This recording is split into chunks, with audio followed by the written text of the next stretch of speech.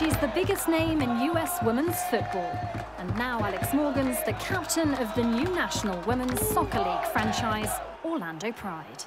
Orlando is such an interesting soccer market, and I think a lot of people didn't really realize it until they brought an MLS team. So, like, just seeing kind of the craziness within Orlando City and with the fan support, I saw it as something special.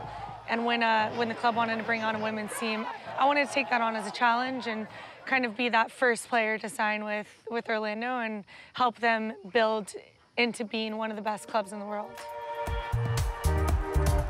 The Pride are sitting in 4th place after 5 matches, and the forwards keen to repeat her international success at club level. It's been a lot of learning as well, though, because it's a new team and we have to try to go on an accelerated path, you know, because all the other teams are well established and used to playing together. I think the one thing we have going for us, though, is the fact that our average age is probably older than most teams. Tom did a great job bringing on the players that he did, and so we only have like 3 or 4 players under the age of 25, which is pretty surprising for NWSL, given the fact that the salary cap isn't very high and that there's not a lot of internationals that have come over. I think it's great the team that he's been able to bring in for the first year. I mean, I think the club will tell you that we want to make playoffs, because that's ultimately, we want to have enough points in regular season to make playoffs. But, you know, a goal of mine is to keep the fans coming back as well. You know, we had a huge crowd the first game, and I expect a little bit of a drop, but I don't want to see it drop too much. Morgan made her international debut in 2010 and appeared in the Women's World Cup the following year. In 2015 in Canada, she went on to win it. They were so different. 2011, you know, we went into it like super confident. We felt like we played really good soccer at the end of the day. Like we felt like we were deserving of the title, and not to discredit Japan, because, you know, they had a Cinderella story, and they deserved it as well. There was 2 teams that deserved the win.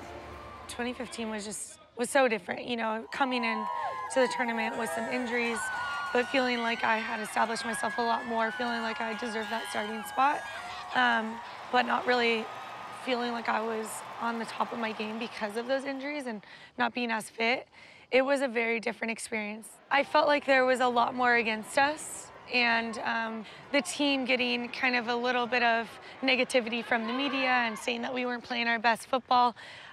It was a lot different than 2011. So going into each game, I felt like we built and built and built and continued growing throughout the tournament, and I felt like by the time we got to the semifinal, we were playing really well. By the time we got to the final, it was like we were unstoppable. It really was a fairy tale finish.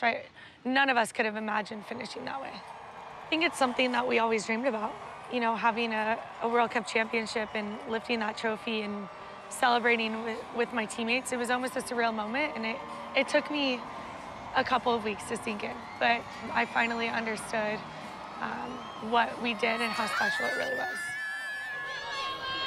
Ever ambitious, Alex Morgan has so much yet to achieve.